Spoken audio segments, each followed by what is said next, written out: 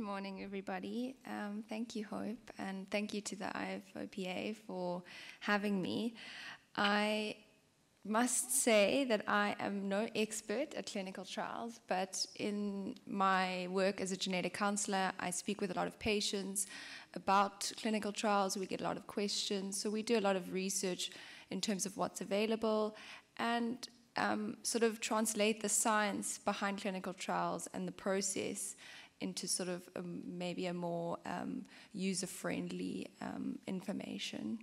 So hopefully I can share some of those tips with you today. So I'm going to be speaking about what a clinical trial is and the aspects of that, but I just wanted to give you a little bit of introduction as to where I'm from. So I'm from South Africa. For those of you who don't know, it's right at the bottom of Africa. And we are quite a large country. We have about 58 million people. But we are quite new to the FOP organization, so it's really such a pleasure to be here. And I'm sure some of you have seen the Tin Soldiers Project, and we're working on that to try and identify our missing FOP patients. So specifically, I live in the city of Cape Town, which I hope you will agree with me is a very beautiful city. And please come and visit. We welcome visitors, and you're more than welcome to contact me if you need a tour guide. So our offices and the hospitals we work are just below the mountains, so there's a lot going on and a lot to do, but luckily every day when I walk into the office I get to see such a beautiful view. Okay, so what am I going to cover today? Firstly, the thinking behind clinical trials and why are they done the way that they're done, because I know sometimes it can be frustrating to understand that long process. Then specifically, what is a randomized double-blind trial? What does a real clinical trial look like? And what does a bad clinical trial look like? And how can you protect yourself and your children or your families? So I'm starting with a little dialogue just to keep you entertained. So we have a doctor and he says, "Do you suffer from painful lumps in your back? I have just the thing.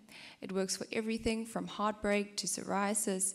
It will certainly work for your painful lumps." And you might ask, "How do you know?" And he says, "I've been prescribing it for years." "I promise it works here," asked this guy. And this young man says, "Oh yes, it works wonderfully. I've never been better." And you ask, what is the catch? And the doctor replies, "That's the best thing. There are no side effects. But first, let's talk about how much you need to pay." So the amazing thing is that even though this doctor's treatment might just be sugar water in a fancy bottle, some people really felt better taking it. And maybe this young man was one of them. But why? So we've heard a lot in the talks about the placebo group, and so I'm going to just explain a little bit about what that is. So placebo is a fake medication essentially, and it is designed to look exactly like the real medication but has no active medication in it. And people get better on this placebo even though they think they are being given the real medication, when in fact it is just sugar or water. And the placebo effect is something that's been studied for many years, and people say that belief is the oldest form of medication. So there's a quote here by Thomas Jefferson which says, "One of the most successful physicians I've ever known has assured me that he used more bread pills, drops of colored water, powders of hickory ash than all other medicines put together." And I think doctors have maybe in the past used sort of sham treatments because that makes for a happier patient. But the interesting thing is that the definition of placebo is "I shall please." And the placebo response has many different overlapping psychological underlying phenomena about it. So I'll speak to each of those. So they speak about regression to the mean, and I'm sure you can all agree with me that the natural course of any disease, specifically FOP, has its up and downs. And this is when an average person was going to get better. They may have presented to a doctor at a time when they weren't doing so well, and then they got better, but that was going to happen regardless of what medication they were taking. Then you have confirmation bias, and that's when people start thinking and looking for signs that they are getting better, and therefore they start finding those signs. And I'm sure we all know that when we're being watched, our behavior changes, and I think that is sort of the underlying reason for that. Then we also have an expectation to get better, and it's something that we learn, which is sort of cause and effect. When we take an active drug, we take a pain medication, we often feel better, and so we associate that with getting better, so we revisit that memory. Then we have social learning, and we might view other people on the medication that are getting better, and therefore we start to feel better. And we get cues on how we should respond to certain medications based on the environment around us. Then sort of a more complicated phenomenon is that our brains learn to associate taking a pill with relief. And we start to produce chemicals in our brain which kicks in that relief, and that's a complicated mechanism on how our brain sort of learns how to respond.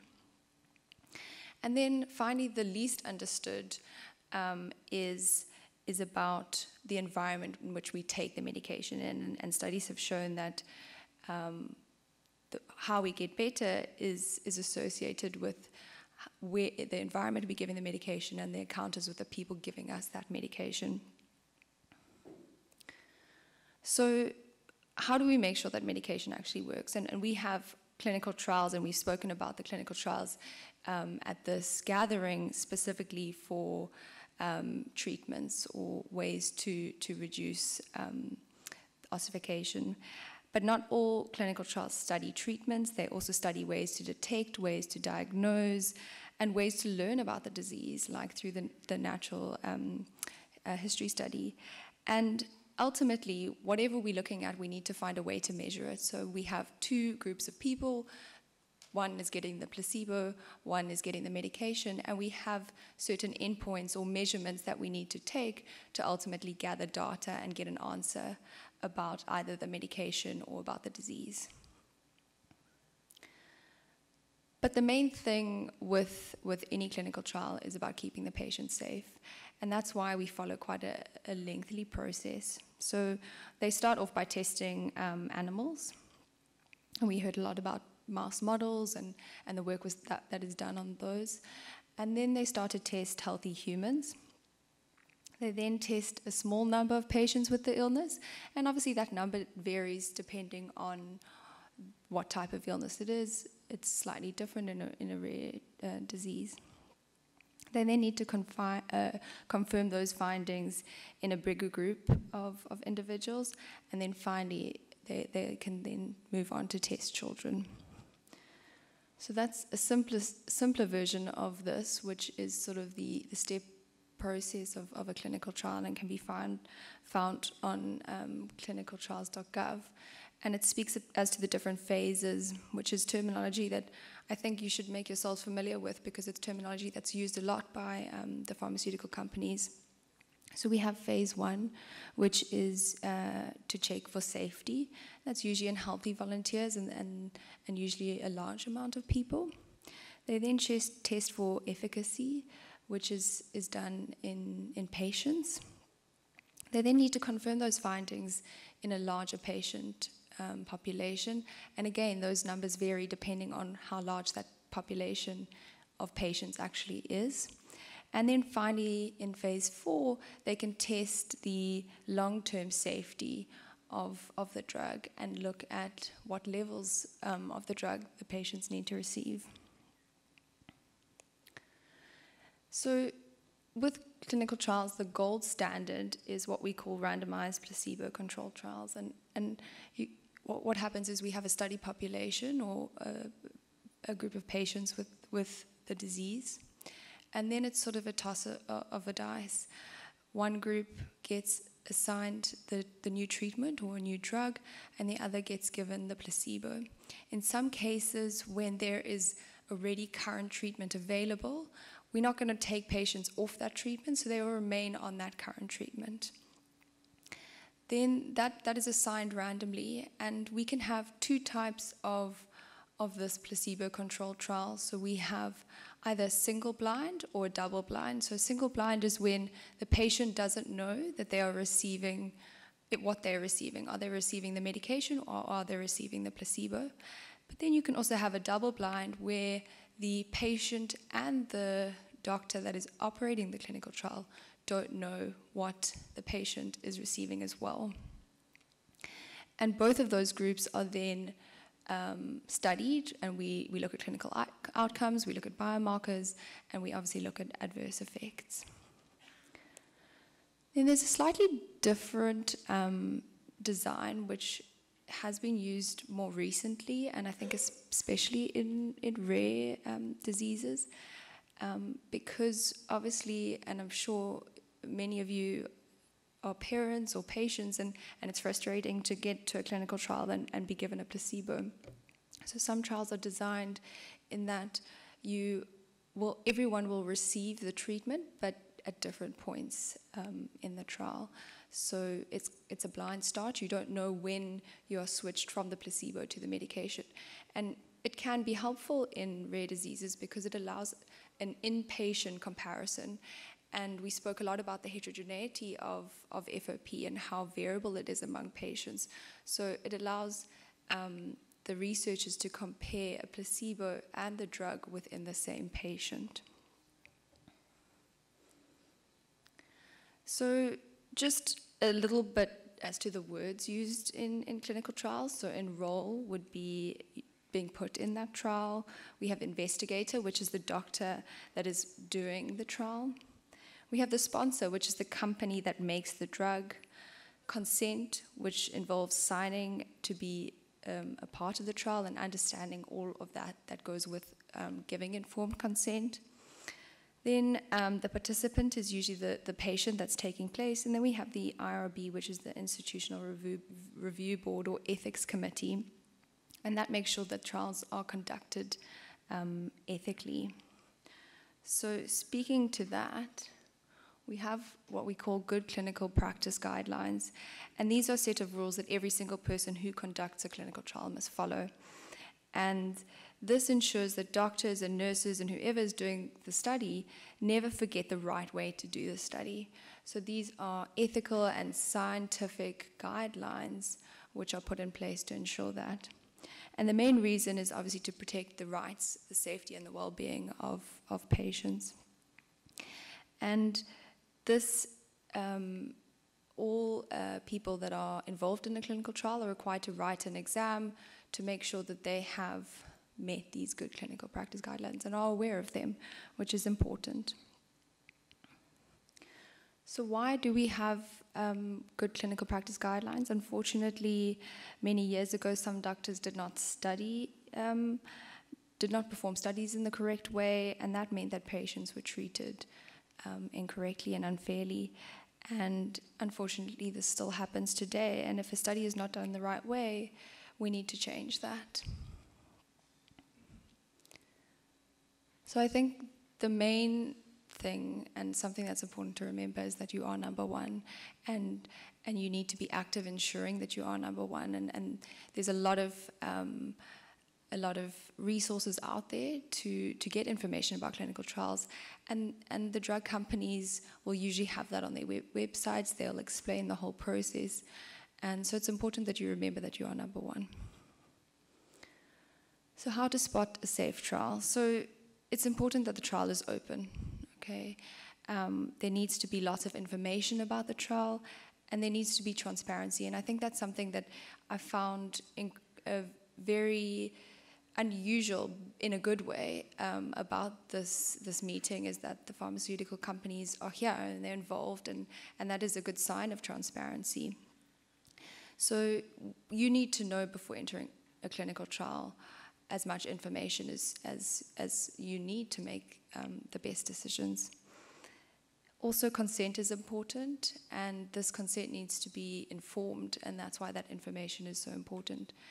And it's important for you to remember that you can withdraw consent at any time in a clinical trial, but especially when we're dealing with children, that consent is slightly different, but even more important. Then something that I think is interesting is that in a safe trial, it should seem complicated, okay? And the reason I say that is because if you read any scientific paper about the science behind somebody who has conducted a clinical trial, it's complicated, it might not make sense to you, but that's a good sign, because the science behind these drugs, behind FOP, is complicated. So if a trial seems too simple, then maybe you need to question that, okay? All trials should be registered on clinicaltrials.gov, and you can find those trials and find more information about them. You must ensure that there are no promises, okay, and no guarantees, no incentives, and no cost, no threats, because all of those are sort of like red flags when thinking about a clinical trial, okay? And when as patients and as parents, we are a vulnerable group, okay, and people unfortunately take advantage of that. So as much as it's nice to be promised things and it's nice to be incentivized, we need to make sure that that's not influencing your decision to do a clinical trial. So some questions that you should ask before entering a clinical trial. Why do the doctors think this treatment works? What is the science behind it? And your physician should be well informed about clinical trials, and they're good people to turn to for that information. Are there other options? And when it comes to FOP, there are other options, and it's important that you look at all those other options, not only with clinical trials, but other medication as well, okay? Is there a placebo? And I know that's a concern for many of you. And I hope I've shown that placebo is important, okay, in conducting a trial, and unfortunately that's a reality. But sometimes there are ways around that. But it's important you have that information. Will there be blood taken and stored, or are there any other procedures that are required to get that information or to get those endpoints? How often? How much? And what is that going to require from you as a patient or your child? Will you be taking and storing my genetic information? I think that's a very important question to ask, and I feel quite strongly about that as a genetic counselor. And with testing becoming more accessible and easy, we need to be conscious what we're signing away. Kind of like when we enter a website and it tells us to read the T's and C's, we don't. But when it comes to your genetic information, I think that you need to read those T's and C's. What are they going to do with my genetic information? And what am I willing to sign away in terms of future research, things like that? What will you check on the blood tests? There might be tests that could find other things, and you need to be aware of that. How long is the study? That's important for you in terms of finances, in terms of resources, and what commitment you're making. And can you take other medication during the trial? And that is important to discuss with the doctor and obviously the people running the trial. And is important maybe certainly in the future when there are medications approved and available for FOP and you still want to participate in a trial, is that possible? Is it possible to continue that medication? Can I stop any time?